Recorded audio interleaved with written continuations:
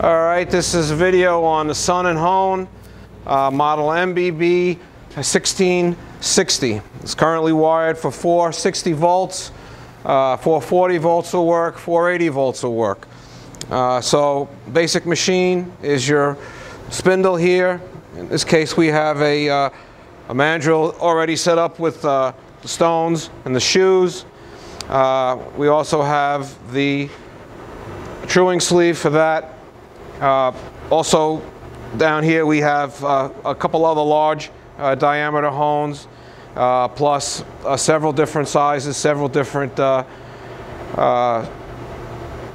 size ranges. Will probably be written up on our quotation. Also some truing sleeves and the cabinet for it. So again, this is a three-phase, 460 volts, 480 volts. Basically, you operate the machine with this lever here, and as you push down on that lever, you expand your honing stones against the shoes on the bottom. If you were to slip this on here and push this down and then make your adjustment on your stone adjustment here, you can see that this would start to become tight on the sleeve. So this is just for setting up. You're not supposed to hone this. But you could feel when this is off the way the stones expand and contract.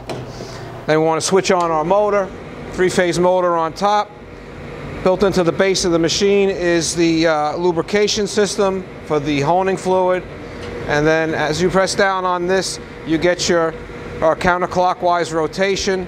And the more you press it down, the more it expands your stones. Now, stones will only expand as much as you've adjusted up here.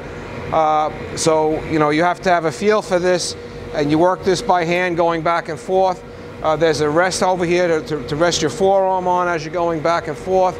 You've got your nozzles here directing honing fluid at the stone. So that's the whole setup. This could be moved in or out. It's basic, just hooking up the cable to power, and that's it. There's no air. It comes with all the tooling right here. It looks like it had been repainted at one time. I don't know why. They did a nice job though. It looks pretty good to me. It's not actually original paint as it says on the quote, but it was originally a white color, and for whatever reason somebody painted it.